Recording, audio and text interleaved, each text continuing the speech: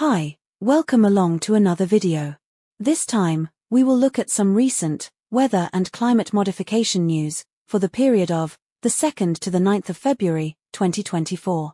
Featuring Malaysia, the UAE, the WEF with Pakistan and India, Morocco, USA, Washington Uni, Montana, Idaho, Indonesia with Tunisia, cybersecurity, make sunsets, space-based geoengineering, WEF, SAI, and Nigerian SAI impact. Sources for the data shown are posted in the information section of this video. We'll start with weather modification. Malaysia. Prepped for deployment. Source reliability, 100%. The New Straits Times and The Edge Malaysia reported on the 1st of February that Chief Minister Chow Kon Yeow said he would discuss with the Penang Water Supply Corporation, PBAPP, Chief Executive Officer, K. Pathmanathan, for a cloud seeding exercise to be carried out at the Aerosol Dam area. On the 8th of February, the Free Malaysia Today news outlet reported that Penang's water company has sought the urgent assistance of the National Water Services Commission, SPAN, for cloud seeding over the Aerosol Dam as its water level continues to drop. Weather modification. The UAE. Ongoing. Source reliability, 100%. On the 1st of February, the Gulf News reported that the National Center of Meteorology, NCM, is conducting regular cloud seeding missions to maximize rainfall in the country, as the clouds are convective. On the 7th of February, the MSN website published an article titled, How Dubai Makes It Rain in the Desert, thanks to cutting-edge technology, and that it has invested $20 million in research to help the region get more rainfall. Weather modification. Philippines. Prepped for deployment and ongoing. Source reliability, 100%. The Tribune reported on the 1st of February that the Department of Agriculture had taken mitigation actions due to El Niño that included a joint area assessment before the conduct of cloud seeding operations by concerned DA operating units and national agencies. Weather modification. WEF, Tech Request, India for Pakistan. Source reliability, 100%. A World Economic Forum, WEF, article, featured on the print website titled, Fixing Air Can Bring Golden Age, in India-Pakistan Ties. Climate action is good for diplomacy, states on the 2nd of February that India could also share cloud seeding technology for battling smog. Weather modification. Montana, USA. Preparatory study. Source reliability, 100%. The Micellar Current published an article on the 1st of February about climate change being responsible for a drop in snowpack levels. The state administrators released a report with its drought management plan containing 36 recommendations, including a study on cloud seeding. Weather modification. Idaho, USA. Ongoing. Source reliability, 100%. Idaho Power have confirmed, via the KTVB news outlet, on the 2nd of February, that snowpack augmentation will continue via their weather modification activities. Weather modification. Morocco. Prepped for deployment. Source reliability, 100%. The Atalaya news outlet published a report on the 5th of February titled, Morocco is considering the seeding of artificial clouds. Between 2021 and 2023, the North African nation has invested more than 160 million dirhams, which is about $16 million in the Ulgaith Artificial Cloud Project. The introductory paragraph states, in light of the current drought, Morocco is considering using cloud seeding technology to produce artificial rain. The country has been trying to increase rainfall through the Ulgaith program, a collaboration with the U.S. Agency for International Development, since the 1980s. It is worth looking at the image used in the article where, if this image was posted on social media, it would be classed as the chemtrail conspiracy theory, or naturally occurring persistent contrails, yet it clearly states the image is of aircraft creating artificial clouds by spraying silver iodide and salt. Weather modification. Indonesia assisting Tunisia. Source reliability, 100%. The Indonesian and Tunisian authorities met at the 10th World Water Forum, where the Tunisian Minister Belati welcomed the opportunity for cooperation between Indonesia and Tunisia. According to him, Indonesia's experience in building dams and developing weather modification techniques can be of help to Tunisia. That was reported by the Indonesian news agency, Antara News, on the 7th of February. Climate modification. SAI-SRM Washington University, St. Louis, USA. Source reliability, 100%.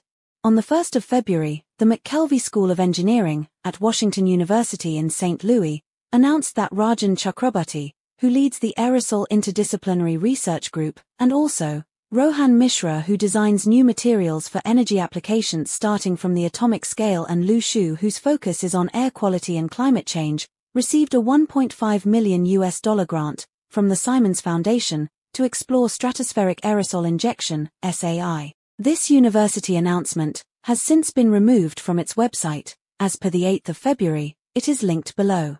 There is no saved version of the announcement on the Internet Archive.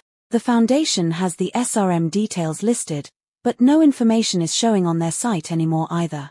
You can get it via the Internet Archive. The Simons Foundation has assets of approximately just over $5 billion and is one of the largest private foundations that does charitable work in the USA. Applications were requested in 2023, with the associated statement, "The foundation strongly encourages applications from scientists in the Global South and from investigators who may not have worked in SRM, but have expertise that could bring new perspectives and skills to this field." With a fuller explanation stating, the Simons Foundation is launching an international collaborative research program designed to fill fundamental scientific knowledge gaps relevant to solar radiation management. SRM is an emerging collection of approaches, including stratospheric aerosol injection, SAI, marine cloud brightening, MCB, and cirrus cloud thinning, CCT, designed to modify the Earth's radiative balance and cool the planet. Although reducing atmospheric greenhouse gas concentrations is the only long-term strategy to mitigate climate change and other impacts, SRM might be able to ameliorate some of the negative impacts this century. However, SRM also may pose significant environmental and societal risks, including stratospheric warming, ozone depletion, and changes in rainfall. Grants would be issued from February 2024. Their financial record for 2021 shows in-kind contributions totaled over $10 million. That total was zero for 2020. They received no in-kind donations. In 2021, they received over $10 million in donations for activities across all their fields of interest. The grant given to researchers at the Washington Uni for SRM-related objectives was $1.5 million. Climate modification. Cyber security. Source reliability, 100%. The Homeland Security Today website published an article on the 31st of January as part of a new column where each month they will delve into the ever-evolving landscape of emerging trends in Homeland Security and shine a spotlight on a different component of the Department of Homeland Security, DHS, identifying trends and emerging signals that warrant attention. In their first article, they present 5 foresight finds, representative of the diverse challenges and opportunities on the horizon. Number 2 is this. Advancements in geoengineering technologies. Technologies in geoengineering, like solar radiation management and carbon dioxide removal, are being explored as solutions to global environmental challenges. They might also lead to new dependencies on digital systems for monitoring and implementation, which could be vulnerable to cyber attacks or malfunctions.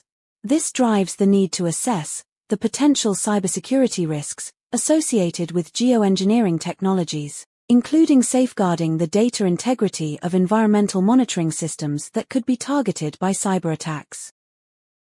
Climate modification. Make sunsets and tribal affairs. Source reliability, 100%. The High Country News, HCN, outlet, is dedicated to providing comprehensive coverage and insights of the western United States. HCN covers 12 western states, as well as hundreds of indigenous communities, and they aim to publish diverse perspectives on environmental and social issues. The Indigenous Affairs section of HCN published an article on the 1st of February by Hilary Beaumont which discusses the activities of Make Sunsets, a private company. Their company is backed by venture capital and angel investors. They sell cooling credits that individuals or companies can purchase, like carbon credits. One cooling credit corresponds to the release of at least 1 gram of sulfur dioxide, which carried out its first SRM experiment in Mexico. The Mexican authorities were not aware the experiment had taken place, and due to the unlicensed and unauthorized experiment, the authorities in Mexico banned Geo-Engineering soon after. Make Sunsets relocated their experiments to the USA, and in February 2023 they launched SRM balloons containing sulfur dioxide from Nevada, which then traversed the sky across to Northern California. The balloons entered the airspace of at least 5 tribes. The author of the article, Hillary, contacted one of the tribes, Vice Chair Pam Kubala, who informed Hillary that she had not heard of the activity until Hillary contacted her in April 2023. Hillary writes further about the interview with Pam Kubala. Make Sunsets, Kubala thinks, is trying to play God. They're taking over the way of the Creator, she said, and they never consulted the tribe. They should have contacted us, and I think they should have contacted every single tribe in that path, she said. Pretty much everyone on the planet knows, you don't do anything involving First Nation lands etc., without receiving their consent first. An interesting comparison to the HCN article is a report in the local Arizona media, 9 Cajun, Tucson, from the 20th of April, 2023, where it is claimed by the author, Ryan Fish, that cloud seeding potential exists in Arizona. In relation to the Salt River Project and Central Arizona Project, and it's not happening yet in Arizona, which we know is misspoken, as the Arizona Weather Modification Research Program existed in 1967 and was active with seeding clouds over Flagstaff. In the Cajun 9 article, it says the Salt River Project is working in partnership with the White Mountain Apache tribe. Climate modification. SAI. A fair warning. Source reliability, 100%. An article was published in the Hindustan Times on the 3rd of February, which contained a clear and fair warning about accepting geoengineering as a norm. The article, titled The Great Defrost, Mridula Ramesh, on the perils of a melting Antarctica, has 2 paragraphs that stand out. 1. Now here's the twist. Given the severity of the changed climate and the fact that emissions are not falling fast enough, some are proposing what was considered a fringe theory of cooling the climate by injecting dust into the stratosphere to block out some incoming sunlight, a technique called stratospheric aerosol injection or SAI. And 2, there are any number of dangers to this approach, including the possible weakening of the Indian monsoon and a widening of the Antarctic ozone hole. Indeed, a 2022 report, published by a group, including the World Meteorological Organization, the United Nations Environment Programme and others, suggested that such an injection of dust could take the ozone hole right back to its largest extent. Talk about unhelpful action. Exactly. Climate modification. Israeli space Parasol project. Source reliability, 5%. It's not easy to work out if a recent New York Times article is serious or deliberate misdirection coupled with misinformation and disinformation. Published on the 2nd of February and titled, Could a Giant Parasol in Outer Space Help Solve the Climate Crisis? Interest in sun shields, once a fringe idea, has grown. Now, a team of scientists says it could launch a prototype within a few years. I'm pretty sure this is still a very fringe idea, as the detailed failings are easy to spot and borderline comical, based on the resources it would need to design, build, launch and then function in space. The heavy metals and other resources, such as the amount of rocket launches required, will have a detrimental effect on the planet. The thing they are trying to cure for us, the climate crisis, is being forced onto us, by their own activity, the deployment of a lot of space parasols. If we take a look at some of the details in the article, we find out about a proposed concept test. Scientists led by Yoram Rozan, a physics professor and the director of the Asher Space Research Institute at the Technion Israel Institute of Technology, say they are ready to build a prototype shade to show that the idea will work. You'll see from the next extraction exactly what will be needed in terms of resources. To block the necessary amount of solar radiation, the shade would have to be about 1 million square miles, roughly the size of Argentina, Dr. Rosen said. A shade that big would weigh at least 2.5 million tons, which is too heavy to launch into space, he said. So, the project would have to involve a series of smaller shades. So, when you stop laughing, we'll continue. Let's unpack those details. Presuming the material can be stretched and maintained as a solid structure, it would need to be swarm connected to the other parasols. Covering an area the size of Argentina, which is about 1 million square miles, which is approximately 1,600,000 square kilometers, would mean that if one parasol, before being swarmed, was as large and stable as to cover a half a kilometer squared, that's 500 meters by 500 meters, so about 12 Olympic swimming pools size, you would need 3,200,000 of them and then also need to maintain alignment to keep the sunshield shape, along with withstanding, structure-bearing loads, during propulsion for alignment. This swarming method is probably based on Earth-based, drone swarming where UAVs use our atmosphere to bounce its propulsion blades off of, something space does not have and would therefore require, the space parasols to have another source of propulsion, possibly nuclear. It doesn't take much to observe that if one parasol propulsion system explodes, they all do. Let's now consider the effect of mini-asteroids, space dust and unknown space debris when impacting the material that will be used for shade material, especially when the debris can be acting like a space bullet, which would normally burn up when entering Earth's atmosphere, but just keeps going when faced with a parasol shade material. Presuming it hasn't been ripped to shreds, which would have escalated to catastrophic destruction via rips and holes in the material during realignment activities, the sheer size of the conjoined parasols would mean one simultaneous realignment maneuver would cause the parasol to launch off onto its own trajectory, possibly towards Earth, or another space body where the environmental consequences cannot be cleaned up. Executing a non-uniform realignment would create a flip-flap situation, where individual parasols would collide during the seesawing effect. And then, there is the 2.5 million tons of it that need to be held in place. Fringe hardly describes it. The NYT article states further that Dr. Rosen said his team was ready to design a prototype shade of 100 square feet, which is 30 square meters, a size less than one Olympic pool, and is seeking between $10 and $20 million to fund the demonstration. You can work out yourself what the actual project would cost if it takes $10 to $20 million to do a proof of concept test with a large, umbrella-shaped gazebo in space, which is of course part of and what is commonly known as the Weather and Climate Modification Industrial Complex. There is one sentence in the article about space-based solar radiation management through parasol usage that should raise more concern than its one-sentence mention, and that is that a recent study led by the University of Utah explored scattering dust deep into space. This, based on what we are seeing in our skies, regarding weather and climate modification activities, is the most likely activity that will take place. The NYT article seeds the idea well in amongst all the fairy tales about space parasols. Climate modification. MIT. David Keith. Source reliability, 100%. On the 2nd of February, the MIT Technology Review published 2 articles featuring David Keith, titled Solar Geo-Engineering Could Start Soon If It Starts Small. David Keith is the largest promoter of using the tech, as he wants to carry out his own SRM, SAI projects. Anything he writes or says should be seen as promotional material containing emotive NLP. Climate modification.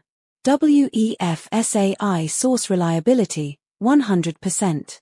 The World Economic Forum, WEF, website, highlights saving Greenland with geoengineering. A geoengineering technique called stratospheric aerosol injection could slow the loss of Greenland's ice sheets, research published in the Journal of Geophysical Research, Earth surface shows. When we know, SAI is an ozone stripping activity. Climate modification. Nigeria. SAI source reliability, 100%. An academic article titled, Impact of Stratospheric Aerosol Injection on Photovoltaic Energy Potential over Nigeria states, this study reveals that the implementation of the SAI approach for solar radiation management would have a relatively gainful influence on solar power generation in the Sahel, the Guinea savanna, the rainforest, but a declined effect in the coastal region. Which, if you consider, they are claiming solar power, which relies on sunshine, would be increased by blocking out sunshine. Tells you everything you need to know about that study, and it is the equivalent of saying, wind turbine power can be increased by shielding the turbines from wind. That was a summary of some recent news. Thanks for watching. Please subscribe, thumbs up and all the usual stuff, lay some comments down. You know how it works. Peace wish to you, take care and I'll see you next time.